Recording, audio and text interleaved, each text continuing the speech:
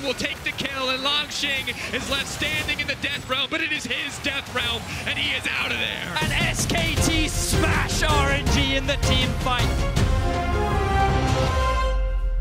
Hey everyone, Jatt here. Welcome back to Teamfight Breakdown. This group stage has been full of great team fights.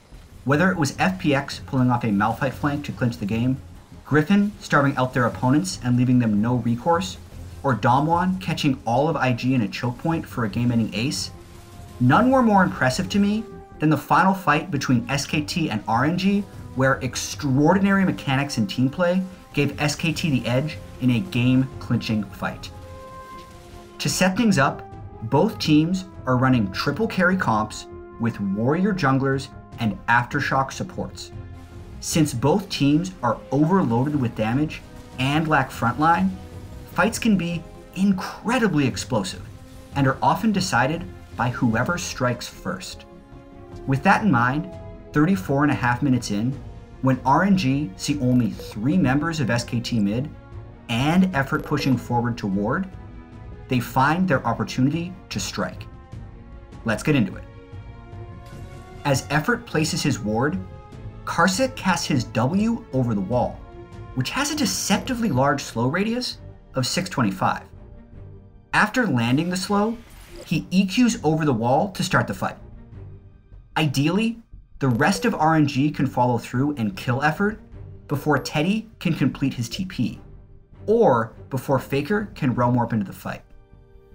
As RNG look to follow up, Khan's Gangplank lands a barrel onto Xiaohu's Kale, which not only slows RNG's engage, but also chunks a key carry before the fight. As Karsa's Jarvan ults Effort to chase, we get to see just how explosive these fights can be. Despite flashing back nearly instantly after ulting to avoid Effort's Solar Flare, Karsa dies. Teddy landed 1 Void Seeker, 1 auto attack, and 1 Acathian Rain. The additional plasma stack provided by Effort's Leona Q and the slight damage from Klid's Sonic Wave are actually enough to kill Karsa's level 15 Jarvan. As Uzi shifts forward to finish off Effort, SKT see their window to fight back. What started as a 4v3 for RNG is now a 4v3 for SKT, since Teddy and Faker have arrived and Longxing's Mordekaiser has been slow to TP into the fight.